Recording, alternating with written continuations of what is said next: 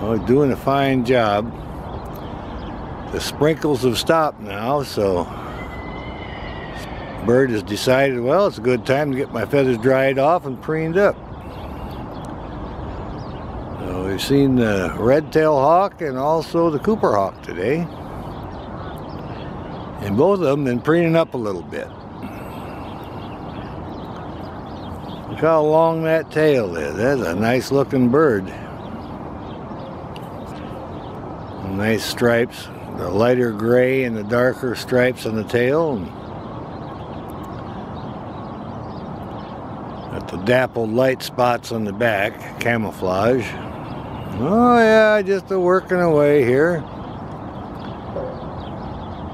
Right by the river. Actually, a few guys fishing along here. I see them going down, but hasn't disturbed the bird any. And the water's clean, so you can see the fish. All of our ospreys have left the area now. I haven't seen any in a while. Well, we're glad to see that the Cooper hawks are passing through on migration, and hopefully we'll see a merlin here in a day or so. Oh yeah, fanning that tail now. Look at that, would you? We like it when they do that.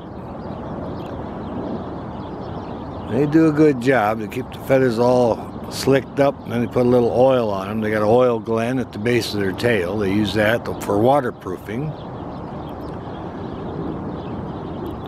So we'll watch this one for a while, and looks like he's more interested in preening up the feathers and probably take off hunting again. Oh yeah, Cooper hawk preening up the feathers. Doing that wing now. Also hunting, it's a dual purpose. Got a good view here, and this one's been preening the feathers for a little bit. We had a little shower, a sprinkle. So drying off, getting everything squared away, and always looking to the left and right. And if there's something that looks vulnerable, this juvenile Cooper hawk will be shooting out here just in a flash. This pole's right by the Green River. So we'll watch here. I think everything's good. That head just goes to the left, goes to the right, looks over the back. Got a great spot here. You can see everything. 360 degrees around off that pole. I got some birds over here. Just checking it out, looking over here. Look at that. Okay, getting ready, and there she goes, coming right over here. Coming right over on this side after a bird too, really going for it. And around the fir tree she went, and landed. Oh, coming back to the pole now. Let's see if she comes back to the pole. Yeah, that was a good flight. Yeah, coming back in.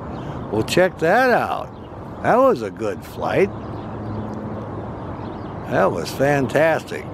See, sat up there, got her strategy ready, and she was close, but the bird got away. We like that. That was a wonderful flight. At the perfect spot. Bird flew by, didn't see the hawk, and the hawk seen that maybe I can close the gap, and away she went.